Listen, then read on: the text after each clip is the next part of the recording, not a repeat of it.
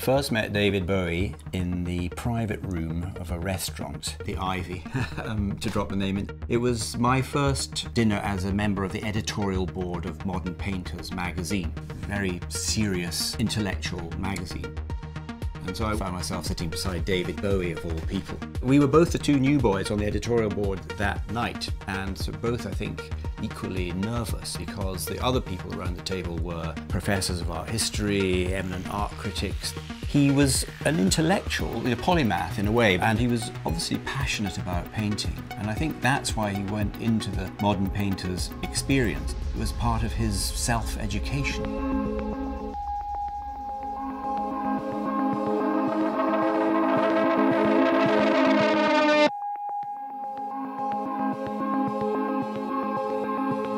18 years ago, Karen Wright, the editor of Modern Painters, threw the question into the room, how do I get fiction into a fine art magazine? And I stuck my hand up and said, why don't I invent a painter? And I wrote this kind of pseudo-biography of this American painter, Nat Tate, who committed suicide in 1960, having destroyed 99% of his work, which is why nobody's ever heard of him. And then Bowie said, why don't we publish it as a little book?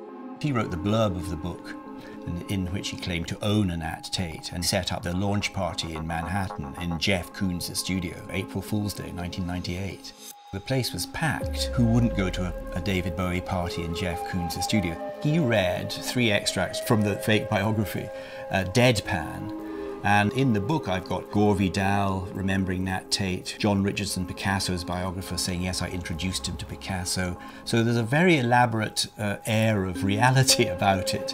One of the other conspirators went around the room asking questions about Nat Tate, and of course, people being people said, isn't it a shame, what a tragedy, yes, I think I remember that Philadelphia show, etc., etc. And then the hoax was blown wide open a few days later. I think we're all a bit overwhelmed at the kind of ripple effect of it, because it became a 24-hour news event. Its detonation, I think, is entirely down to the fact that Bowie was the publisher, and this glittering party made everybody believe in it.